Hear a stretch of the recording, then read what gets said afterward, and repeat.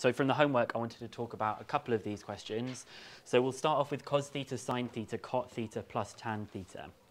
We're going to try and simplify that one. What did we say was one of the tips that we should do? Yeah, I mean more the tips about how to simplify these things. Zahir? We're not going to turn cot into... Or could we turn cot into tan? We could do. I think the tip that we'd said before is to do cot as cos over sine.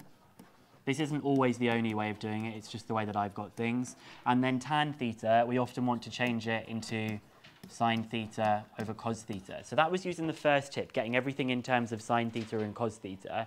What did the second tip say, Sam? Anyone remember what the second tip was? Make the fractions into one thing. Okay, and when you make the fractions into one thing, we saw that there was that algebraic fractions pattern where to get the denominator we multiplied by sine, we multiplied these. The numerator was these, and these multiplied and added. So you get cos squared theta plus sine squared theta on the top. So we still have the cos theta sine theta from before, and the denominator is sine theta cos theta. Whoops. What happens here? The cos theta in this bit and down here cancel. The sine theta here and here cancels.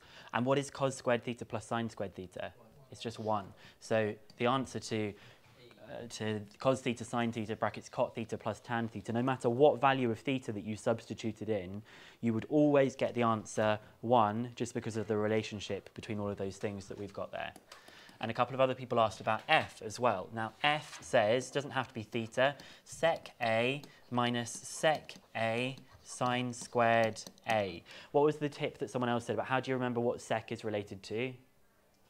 Third letter. So this is going to be 1 over cos a minus sec a is 1 over cos a. So I'm going to just do over cos a. I don't need to put the 1 there.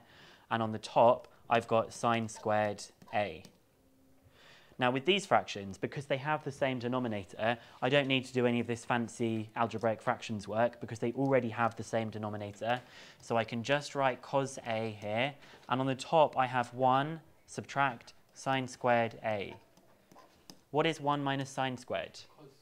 Cos squared. If you don't know that, you need to memorize that. I'm going to give you a printout very soon of all the things you need to memorize, but it comes from sine squared plus cos squared is 1. So this numerator is cos squared a divided by cos a, which simplifies to cos a. Okay, it's like x squared over x is x, so cos squared a over cos a is cos a. So what I'm going to ask you to do immediately before us doing any new learning is I'm going to ask you to go to the whiteboards, and I want you to go and work through question 4. So these were just simplifying ones.